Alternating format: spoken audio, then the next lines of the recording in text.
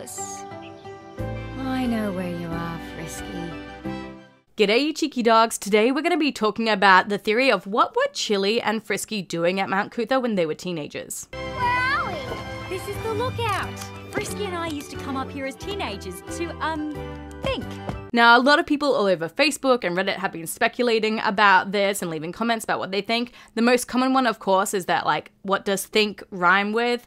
Let's get on it! But it turns out Joe Brumm, the creator of Bluey, actually just gave an interview with the Gotta Be Done podcast, doing like a whole deep dive into the episode The Sign, and he quite literally said that it is a Simpsons reference. Such a great line from Chilli in The Sign today, that Mount Cootha was where she and Frisky used to go for thinking. Did that have to go back and forth with the assessors a few times? No, I got a bit of an easy ride on this. No, that was stolen from The Simpsons, though. I can confirm that. Now, this reference comes from The Simpsons Season 6, Episode 10. I'll insert the clip of it here. And now I've got to go somewhere and do some serious thinking. I'm sure he meant to say serious drinking. That's what I assumed. And this is just one of like the many Simpsons references that have happened in Bluey before. We've seen it like littered all throughout it, especially with the episode Bike. I'd like to get down now. I'd like to get down now. They came up in on the flamingo queen.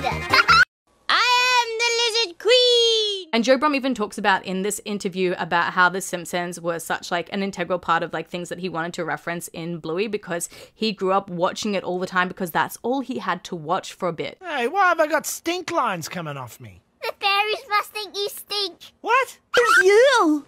Aw, jeez, and you got the stink lines and everything?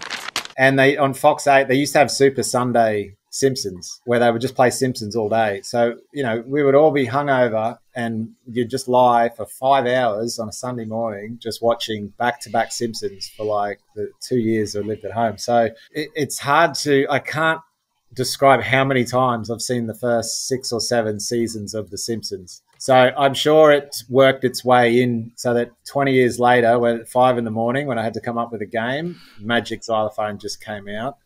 I mean, what are we, to believe that this is some sort of magic xylophone or something? Boy, I really hope somebody got fired for that blunder. I'd like that one, please. $400 dues. Thank you. Enjoy your statue. $900 dues? Tobias! Right. Mine. Mine. Hey, Bingo, I'm hungry. Don't! Don't!